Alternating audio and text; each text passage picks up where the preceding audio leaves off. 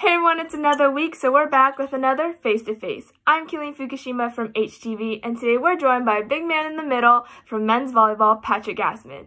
Hey, thank you so much for joining us today. Thank you. First of all, congrats. You just finished your undergrad.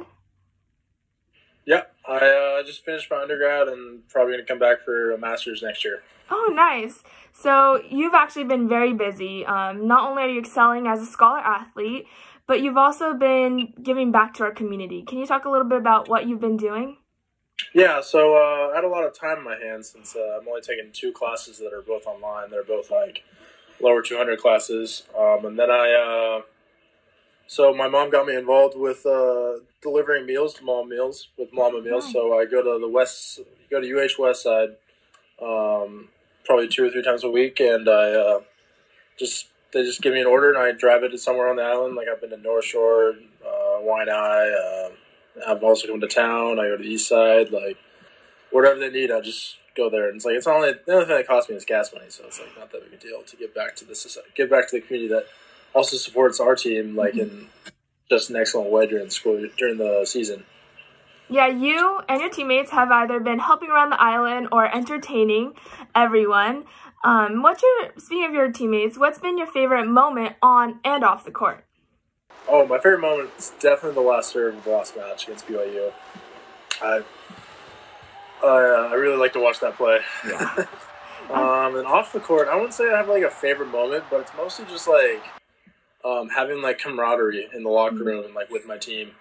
Like I've been on this team a long time, and like the next year never disappoints. Like I'm always like, oh, new freshmen are coming in. I gotta be friends with more people. But everyone always clicks really well, and like everyone like really opens up, and like we all get to know each other really well. And it's great to have like 20 free friends. Yeah, and you talked about coming back for another season. You and your 3 other teammates get the opportunity to come back. Talk a little bit about your thoughts and your feelings on getting to play one more season with this team. I'm really excited. Like I can't wait till the UH opens up and I can go work out in Gym 1 again.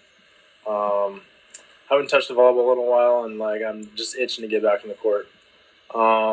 And I know that this year is going to be much more successful, like not much more successful, but like more successful like in the practice gym and off the court, just because we're going to have so much more like senior leadership. And like I feel like me, James, Rado, and Colton were all just kind of feeling it out last year. But like since we're all coming back as like the oldest guys, like we're all just going to know like exactly what the team needs like at the certain times.